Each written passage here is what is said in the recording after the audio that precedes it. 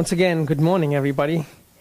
I hope you're well, and let's continue to pray for each other as we slowly emerge out of our cocoons and begin to make life as normal as it can be at this moment. Let's certainly pray for each other, and may especially our Eucharistic celebrations give us our hope and our strength. So let's continue with the story of Paul. He, from Philippi, comes to Thessalonica,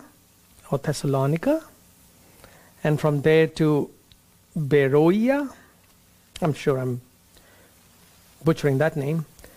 And from there to Athens. It's a very short visit in Athens. But boy, is it powerful, is it loaded.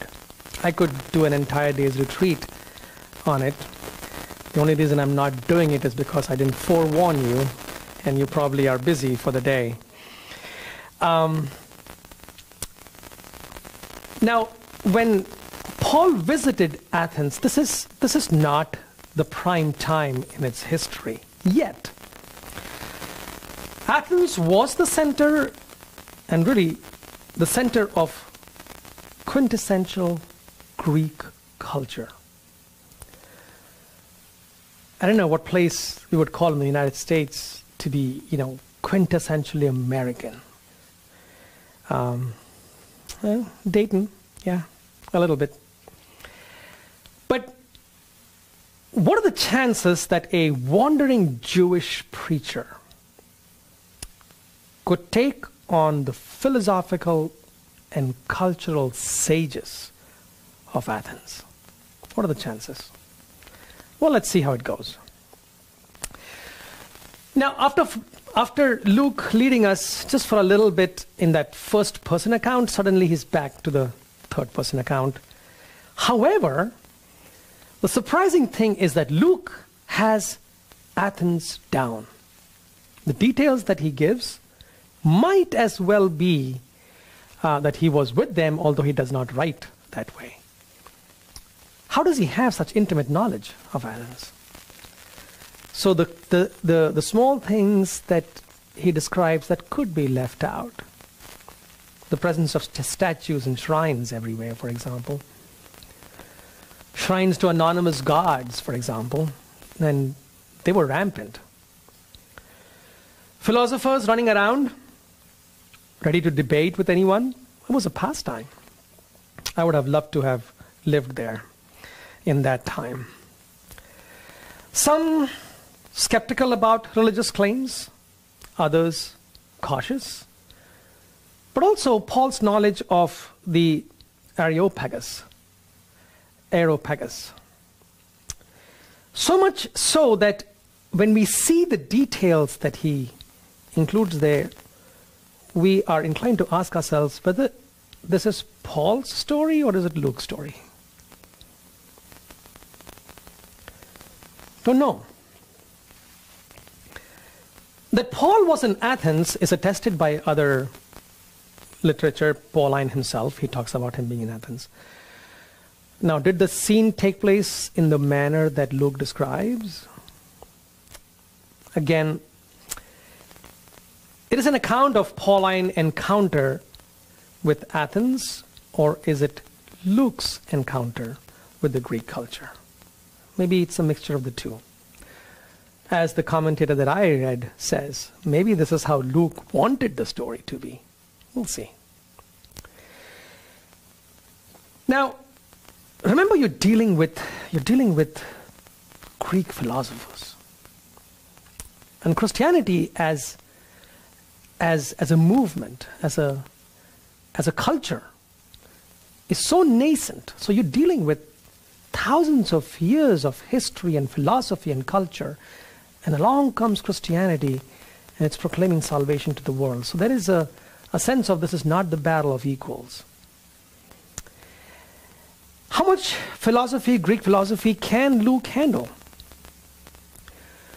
Well, I think at least he has deep knowledge about it. He even refers to one of their poets in Paul's speech. So He may not be a philosopher in the way the Greek philosophers were, but boy, he's not shy about expounding his knowledge.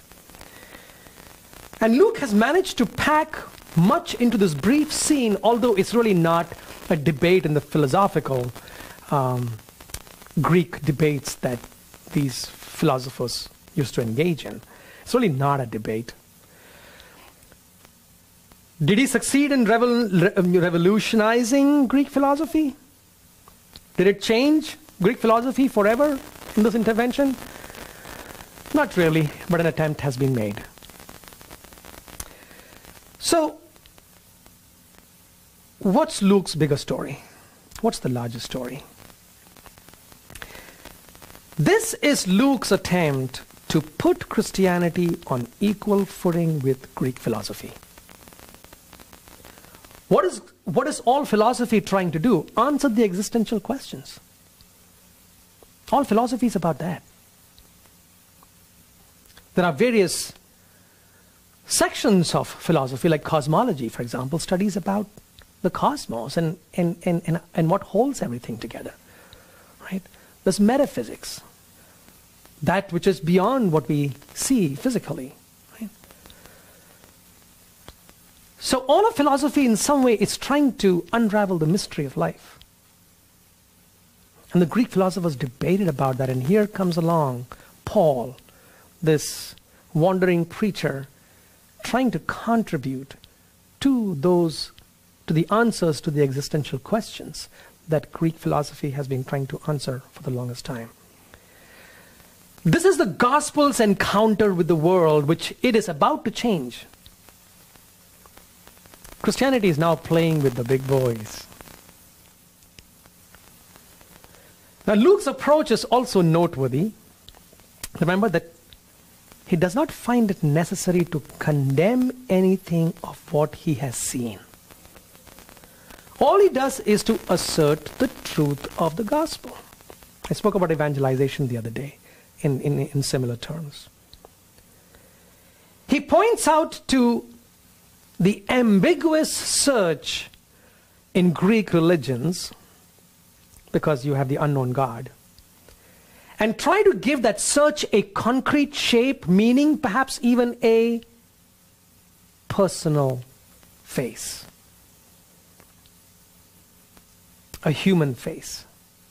So what the Greeks have been searching and looking for, Paul says, well, what you're looking for here, let me give it to you concretely. Notice emphasis on there is a shrine to an unknown God whom they unknowingly worship. It's almost like a play on words. Remember, he had accused the Jews also of crucifying Jesus in their ignorance. Here is another population that builds shrines to the unknown gods whom they unknowingly worship. Now later in his speech, Paul will talk about God has overlooked the time of ignorance. Right? So you worship this unknown God in an unknowing way, but God is overlooking your time of ignorance. Then he'll call for repentance. So really, Luke is providing the answer to the entire philosophical quest. Whether he succeeds or not is another question. An attempt is made. And my answer is that he probably succeeds partially. Remember, Paul would later say in 1 Corinthians 1:23, the gospel is a stumbling block to the Jews and foolishness to the Greeks.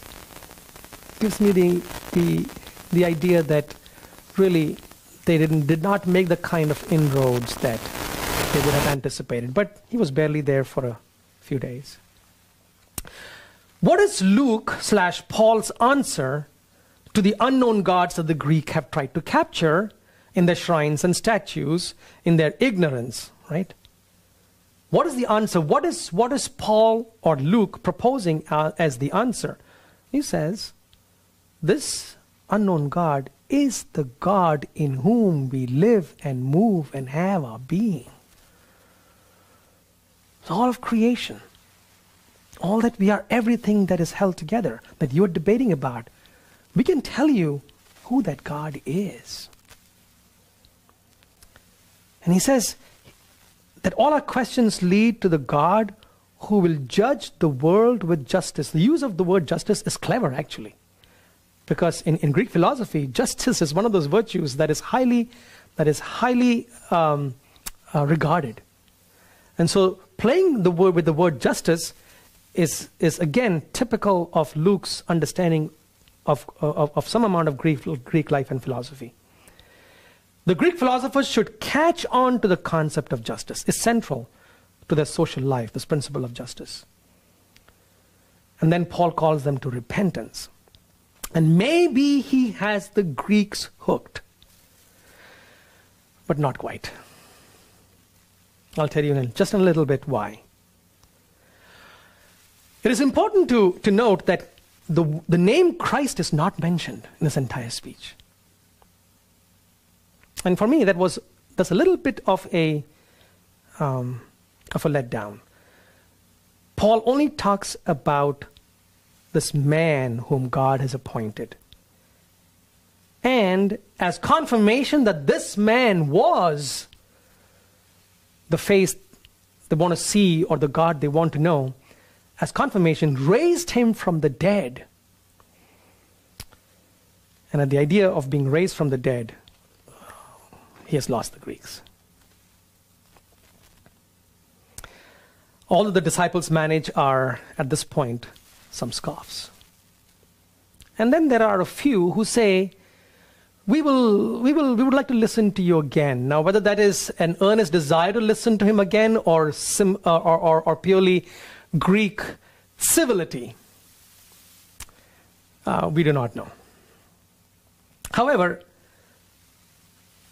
Luke is saying that not everything has been lost. He gives us concrete names of people who actually converted. And once again, it's important for him to mention names of the people who are in the upper status of society, right? The echelons of society, so that he is seeming, or Christianity is seeming to be viable for people who are not just the poor and perhaps the Greeks would consider them as ignorant, but that it is being accepted by people who are learned and wise and perhaps philosophers. And so you have the name Dionysius, a member of the court of the Areopagus, and a woman by the name of Damaris.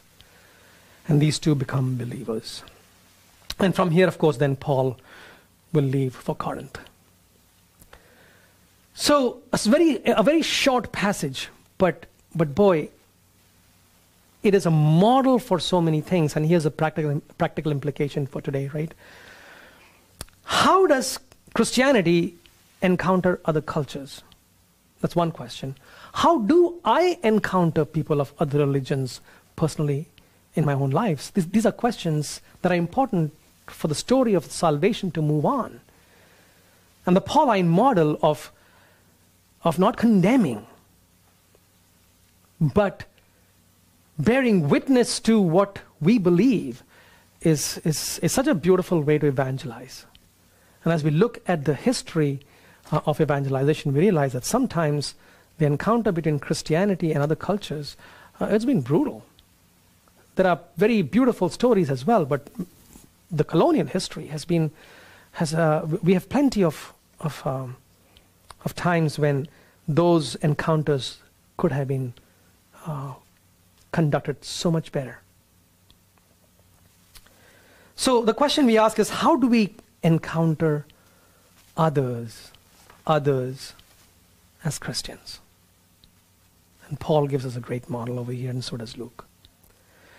And then I want you to reflect on this phrase, particularly as we encounter this pandemic. People are asking existential questions. People are beginning to dwell on the deeper questions. What does it mean for us today? The God in whom we live and move and have our being. Meditate on that, contemplate on that, pray about this phrase. The God in whom we live and move and have our being is right here on this altar. we do not worship an unknown God. We worship the one who is a stumbling block to the Jews, foolishness to the Greek, but for us, Jesus Christ. Amen.